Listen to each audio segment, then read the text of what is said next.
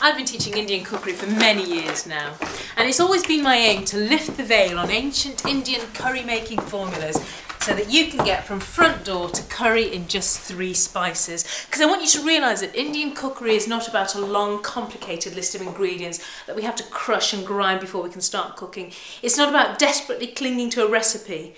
I want you to be as confident with curry as you are with spaghetti bolognese. And at the heart of this curry confidence is understanding 6 spices. Every Indian cook will have a similar palette of spices, and they will know their spices as well as they know their social group. They'll know who gets on with who, which ones turn bitter when the heat's turned on, which ones are utterly reliable, and I want to get you to that place. But today I promised you 3 spices, and we're going to cook with turmeric, chilli and cumin seeds. I've got some potatoes. I've always got potatoes in the house, a bit of red pepper from yesterday, a very sad limp carrot that I'm hoping to rejuvenate, and some beans that are beginning to turn brown. But trust me, these will be reincarnated in this curry in the matter of minutes. We would never put raw spices into an Indian dish. We have to treat them properly, and that is by dropping them into hot oil so that the hot oil releases the aromatic oils within these seeds. If you were to smell that as it is, cumin seeds are a little bit musty, smell a bit of tomcat almost, no good.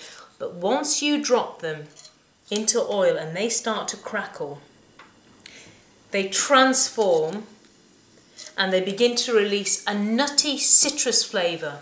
As those are crackling, I'm going to drop a touch of chilli in. Now this is important. Chilli does not go into curries to make curries hot. Chilli goes into curries because what you can't smell there is a wonderful meaty smell. Nutty, roasted, smoked, meaty smell, and it is giving flavour before it's giving heat. I'm talking about 2 teaspoons or 3 teaspoons of tinned tomatoes into the curry, and what that's going to do is caramelise and bubble back up through the dish. The tomatoes go to the bottom, the oil works its way through the tomatoes. At the moment the tomatoes are very red and very frank. We need to wait for those to go slightly oily and brown. And we have a phrase in Indian that you have to wait for the oil to come out of the tomatoes, almost as though the oils in the tomatoes themselves are released when they're cooked. So we could have it as a very tomatoey curry. You could put a lot more tinned tomatoes in. You could avoid the tomatoes altogether and just go for the mustard and make it a really zingy, zesty curry. There is something synergistic about adding both. That's my palate. I always love adding both tomato and mustard paste. I find it hard to resist that combination. Try it. This is where you can experiment. This is where you get to the stage where you own your spices and you own your armoury. One of the other things you can add towards the closing stages of any curry is a little bit of yoghurt. It's going to make it slightly creamier and it's going to tame the flavours. One final percolation of those flavours and they're married together properly, and our curry is ready to eat. So as I promised you, it's 3 spices, any bits of vegetable that you have in the house, a few minutes, and you have the most authentic, richly perfumed, delicious Indian vegetable curry. It's real alchemy. There's an awful lot that goes on in the pan without you even doing anything. And once you know how to treat your spices and you understand the chemistry of what you're doing, it really does release you into being really quite brave and artistic with your curries. So I'm just going to wait for this chicken to seal. And then we're going to go in 2 different directions. I'll set 2 pans up for you and get them going as quickly as possible. Okay, our chicken is beginning to turn brown. So I'm going to divide this pan into half. We'll cook half later. Put half into this pan. Let's turn one creamy and let's turn one brown and tomatoey and rich. At this stage, instead of going the creme fraiche yogurt route, we go the tomato route.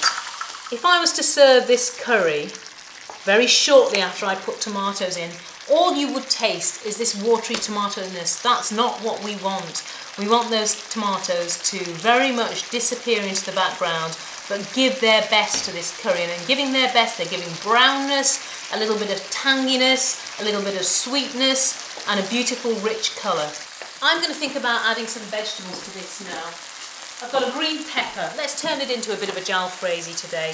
Very simple. They take seconds to cook. Just chop them into the kind of bite-sized pieces that you would want. Throw them in. They're going to be done in seconds. You could go mad and put a bit of red pepper in. Make it a bit more visually stimulating. Let's try that.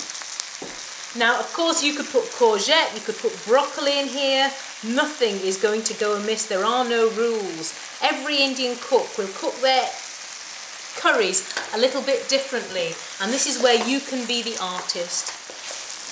This jalfrezi's had about 15 minutes now. Small pieces of chicken breast. I can see that they're perfectly cooked through. They're tender. I'm calling that dish done. I always like to finish my curries with a little bit, if I can, of fresh coriander. It doesn't matter if you don't have any in. Don't let that put you off cooking it. We always add coriander at the end because it's not heat tolerant. It's unstable in heat, its flavours disappear. But what coriander does is it gives a lovely fresh greenness to the dish. It's a lovely finishing flavour. And there we have our jalfrezi. Now let's see how our chicken korma's doing. I've got some creme fraiche here. It's a kind of perfect blend. Yoghurt can make it a bit tart. Creme fraiche gives it that little bit of a sour note, but it's still quite a gentle addition. So we just throw a bit of creme fraiche in, just enough to cover the meat, because you're going to pad this sauce out with water. I don't want a heavy, cloying, artery-filling sauce. I want it light but rich. So we're covering the meat with the creme fraiche. It's calming that pan down quite nicely. I could keep this quite light. I could avoid putting any other heavy ingredients in. But I'm going to put in some ground almonds. It gives it a body, and it's just a little bit more hedonistic. If I had guests coming over, this is the kind of thing I'd do. If I was sitting on my own with a fork, I wouldn't bother because of the calories. That's been bubbling away, and it's got that reassuring korma, Kashmiri yellow to it. Let's give it a final blast. That's ready to transfer to a bowl. It's ready to eat. There we go. Now, depending on what you will have added to that, you could have added vegetables, you could have added lots of different kinds of fruit, or one or two accent fruits. But it's certainly going to be as tantalising in the mouth as that is on the eye. What I'm going to ask you to do is just toss those grains into that oil, and you'll see that they turn slightly glossy, and the spices, the mustard seeds, are nicely intermingled amongst them.